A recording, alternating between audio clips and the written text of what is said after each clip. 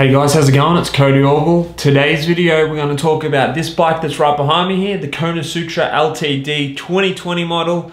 Now, Kona has come out and released some new 2021 Sutra models, the ULTD and the new LTD. Not much has changed with the new LTD from this 2020 model. Literally, it's just the color change, and I think the bar tape they changed as well, which is barely a difference, you know?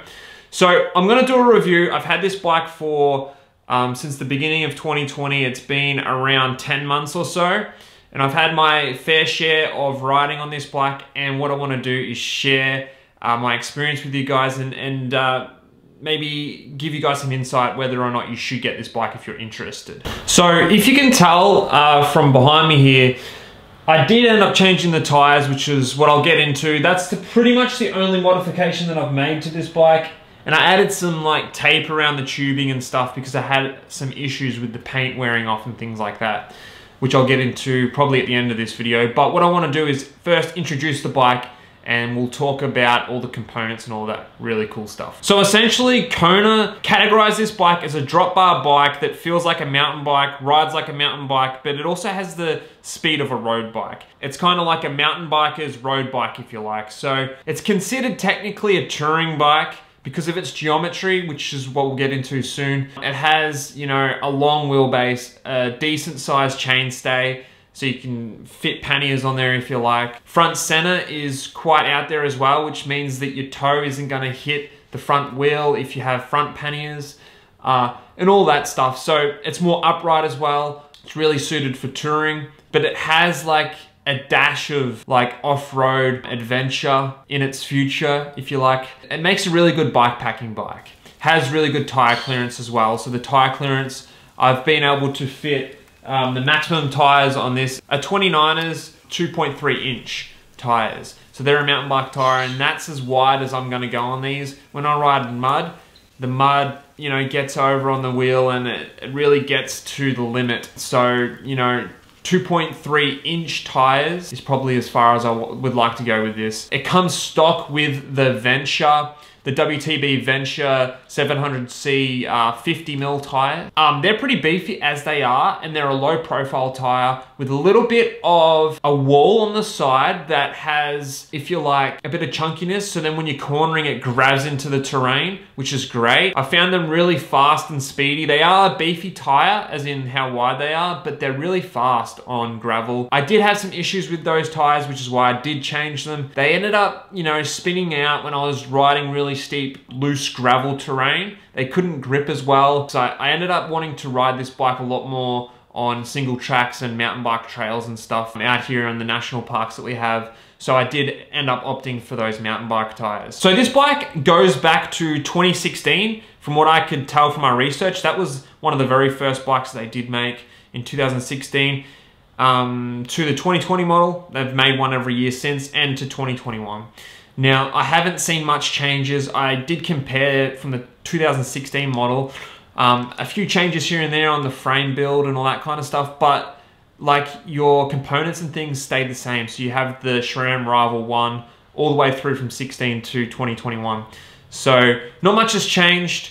I mean, you get a few more eyelets, like on the fork here, you get those 4 eyelets on either side, which is really great for bikepacking, adding cargo cages, and whatever else you can fit on there. So it's always great to get a bike that has so much mounting capabilities for adventure cycling. So that's another reason why I chose this bike as well over last year's 2019 model, which only was limited. It had a couple of eyelets on the fork. I think it might have been 2. But also, if you want some insight to the new 2021 models, I did end up writing an article, the Kona Road versus the Kona Sutra. So that'll be linked down below, and it touches on, you know, the comparison between the two new LTDs. So the LTD and the ULTD. So limited LTD, and then you have unlimited, which is what the ULTD means.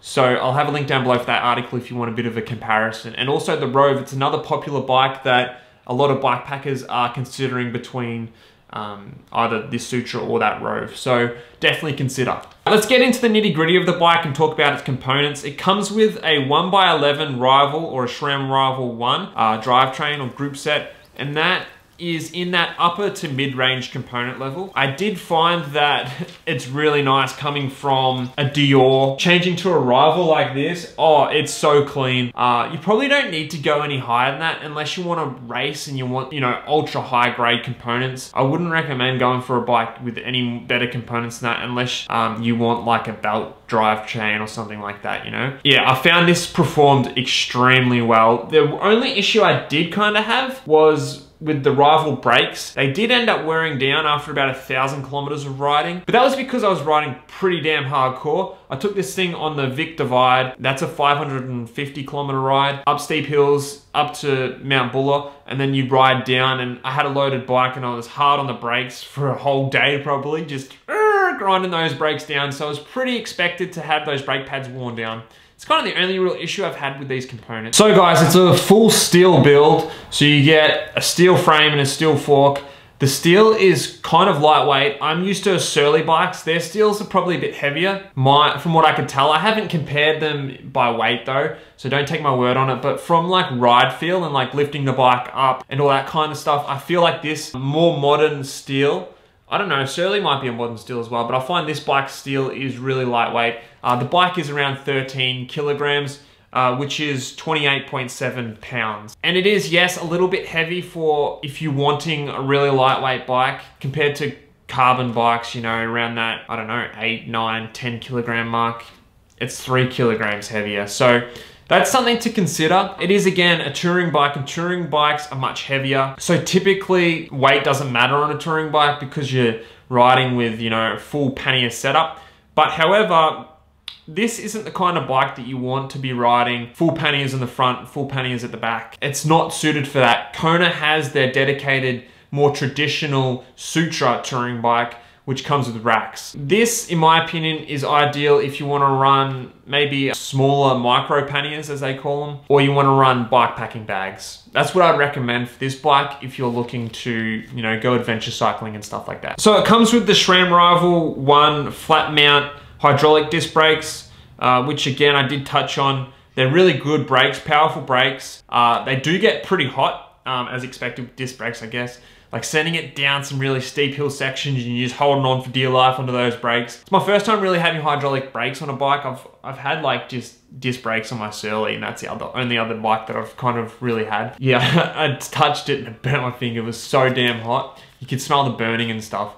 But they perform extremely well. And again, they wore down after about 1,000 Ks of hardcore brake usage. I just had to change the pads and away we go again. So the group set sees a 36 tooth crank, which is the race face effect narrow wide. And then you get the SRAM XG1150 cassette, which is a 10 by 42 toothed cassette. I like to break it down and find out what the granny gear is of a bike, because then we can compare it to other bikes through the gear inch and find out how capable this bike is. This bike is pretty limited with its current 36 tooth at the front setup when it comes to climbing, especially really steep single tracks. It struggled, especially with bike packing setup.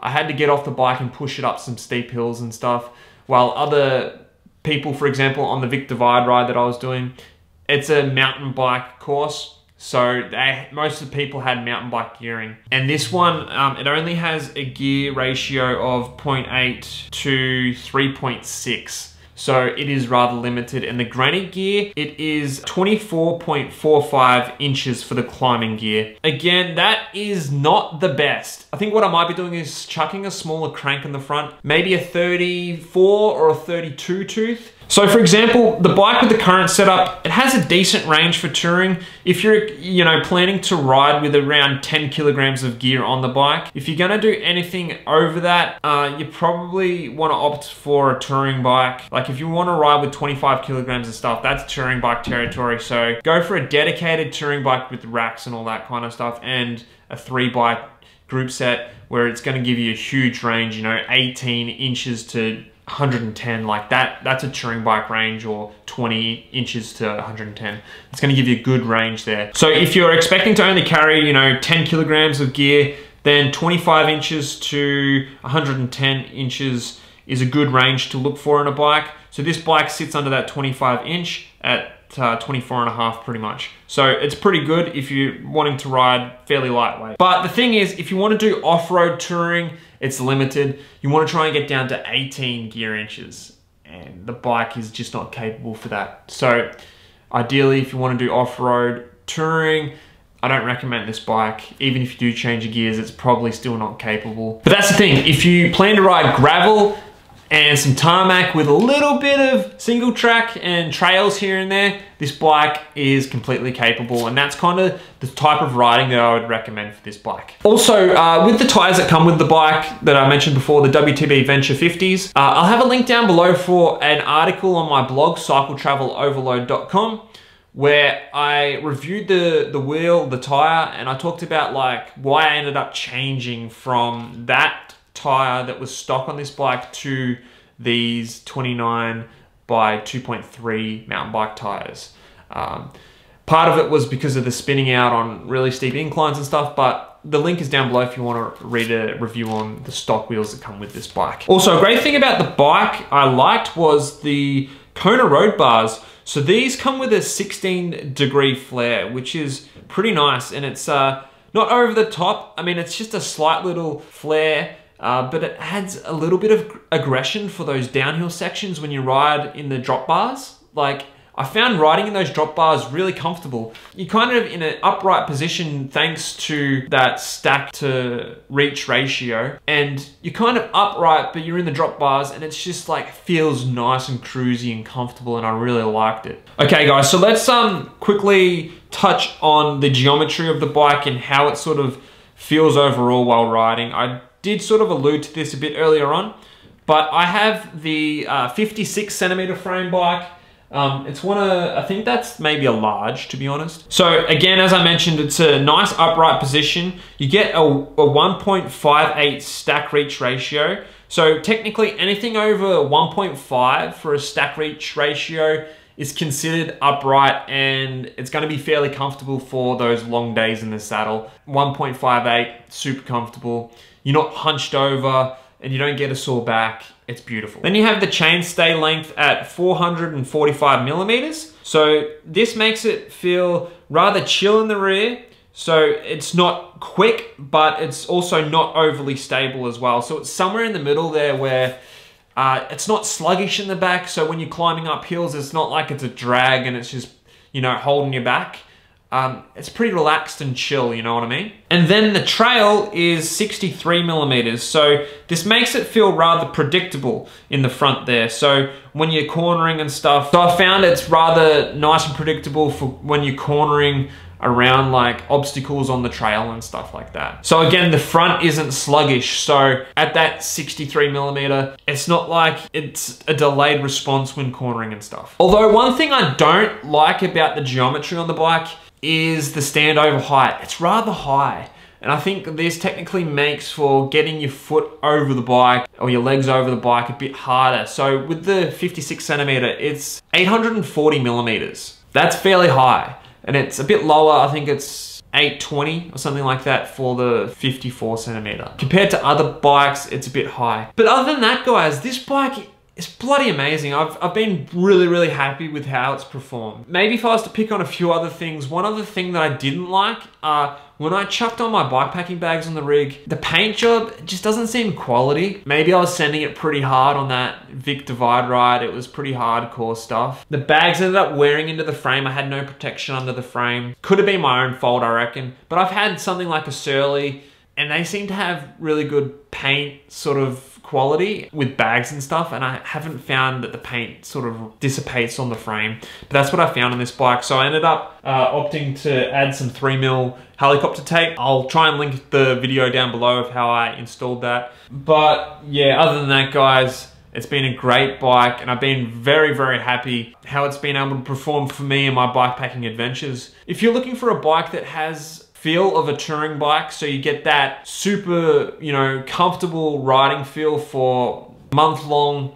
month-long touring adventures, but you also plan to ride off-road and get off the tarmac.